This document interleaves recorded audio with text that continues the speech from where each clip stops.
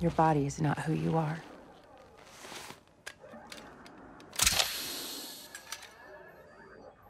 You shed it like a snake sheds its skin. They can barely walk at first, you'll have to pull him out. I'm gonna get this shit all over me. You'll get used to it, just to can him. We got 4 more to do in the next hour. All right, buddy, enough of that. Oh, shit! Give me a mirror. There are no mirrors here.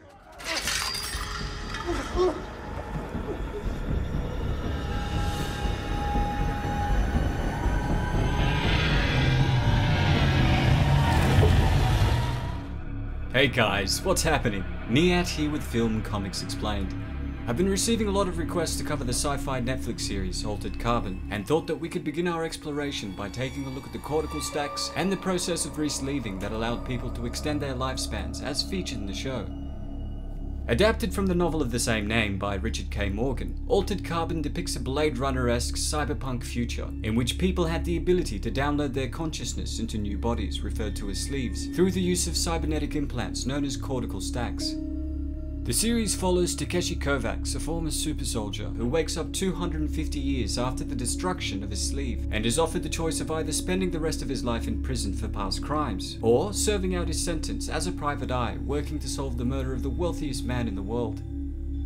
The cortical stacks were essentially tiny cyberware data storage units that were protected within a synth diamond case about the size of a grape, which were implanted at the base of people's skulls where the brainstem and spinal cord connected. Once activated, they would begin making a digital backup of a person's ego, which through psychoanalytic terms just means the part of the mind that mediates between the conscious and the unconscious, which was responsible for reality shaping and acquiring a sense of personal identity. Composed of non-terrestrial metals which were left by an alien civilization, along with the astrogation charts that mapped out several habitable worlds within the galaxy, the unique materials along with advances in human technologies made digital human freights a reality. This technology was also originally developed as a means of interstellar travel to reach the habitable planets that were mentioned earlier, that would have otherwise taken centuries to get to through traditional travel methods.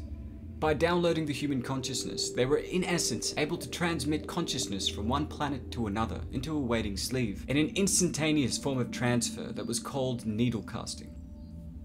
Part nanoware, the implant maintained a network of nanobots that monitored synaptic connections and brain architecture, noting any changes and updating the ego backup in real time.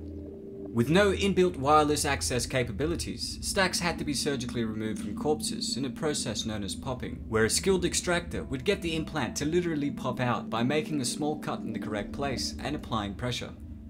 Cortical stacks could be removed from living people, but the process was usually fatal, or at least would cause paralysis as it involved cutting through the spinal column. Once the use of cortical stacks became a ubiquitous part of the human condition, human bodies were considered nothing more than sleeves for the human consciousness. Over time, sleeving became a method for extending life indefinitely for those who could afford it, with the wealthiest people making sleeves that were genetic replicas of themselves, while the poor had no choice and were often forced into sleeves that were not age or health appropriate. We get a brief glimpse of this in the show, with a family who had lost their daughter to a car accident and under the legal precedent of victim restitution, were provided with an unsuitable sleeve, forcing their young daughter into the body of an elderly woman. What have you done to our daughter? Cindy's 7 years old. You get whatever's in inventory. She was murdered in a hit and run. The law says she gets a free sleeve. And that one's free. If you don't like it, pay for an upgrade, put her back in storage. Daddy, please don't put me back in the dark again. I think it's important to note that the cost of a single clone sleeve was more than what the average citizen would make in a year, highlighting the fact that wealth inequality was just as much an issue in the future as it was in the past. Because of the nominal ability to revive anyone who died, so long as the cortical stack remained intact, sleeve death was legally changed from a crime of murder to mere property damage, and it was only when the cortical stacks were destroyed in a process known as slagging that the perpetrator would face murder charges. Unfortunately, this encouraged the wealthy elites to sadistically destroy the sleeves of poor people who willingly agreed to this act in return for money. If an individual had died in violent circumstances, they would often experience intense psychological trauma after being placed in a foreign sleeve. This trauma varied depending on how foreign the sleeve was to that of the previous vessel, with drastic changes in age, race, and gender causing more lasting shock. And it was because of this that all sleeving facilities were equipped with highly trained therapists and psychologists on hand to assist with these transitions. With that in mind, there were unique mental conditioning techniques that allowed a person to drastically reduce this shock, as seen with the Envoys, which were a group of elite super soldiers that were trained to withstand the psychological trauma that came with frequent resleeving. Within the world of Altered Carbon, there also existed an expensive service known as Remote DHF Backup, which held and updated a duplicate of a client's consciousness in a separate remote cortical stack that was often secured in a vault.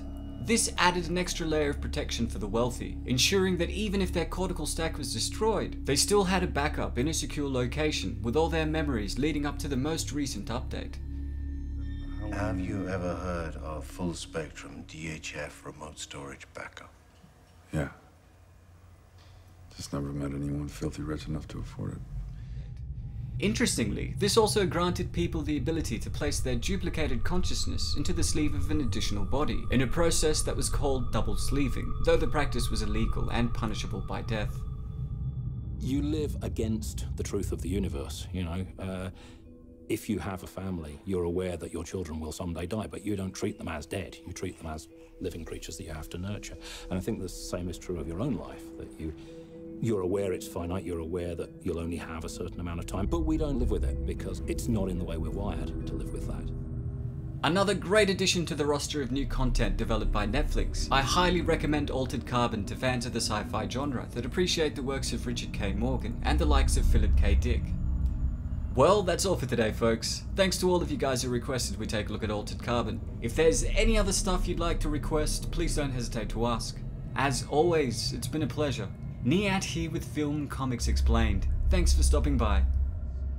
Is a full pardon signed by the President of the Protectorate. Now, if you agree to my terms, your sentence will be reduced to time served. And then I will open a very generous line of credit in your name. All I ask of you is that you solve a murder. Whose?